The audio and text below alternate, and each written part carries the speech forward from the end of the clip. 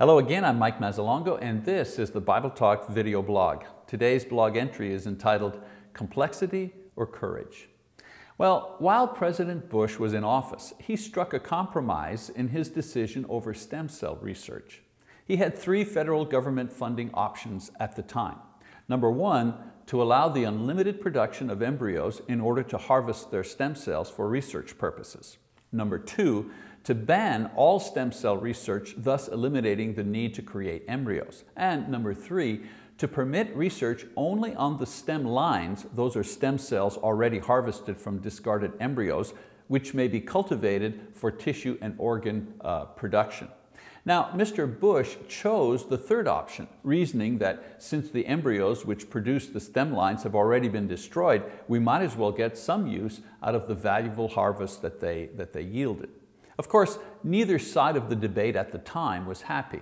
Most scientists who lobbied for unlimited production of embryos to fuel their work charged that this decision would hamper their progress in developing tissue and organ replacement research.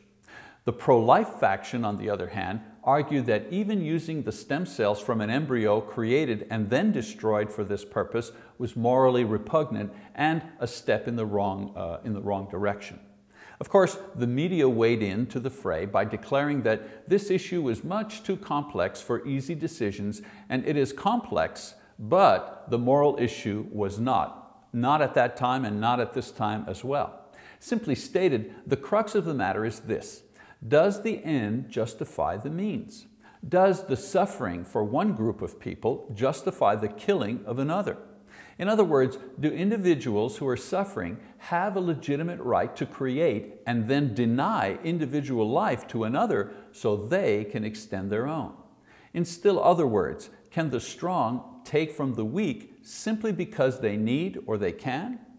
You know, it doesn't require great intellect to understand this moral question, but it does require courage. Well, that's it for today. My name is Mike Mazzalongo, and you've been watching the Bible Talk video blog. We'll see you again next time. Bye-bye.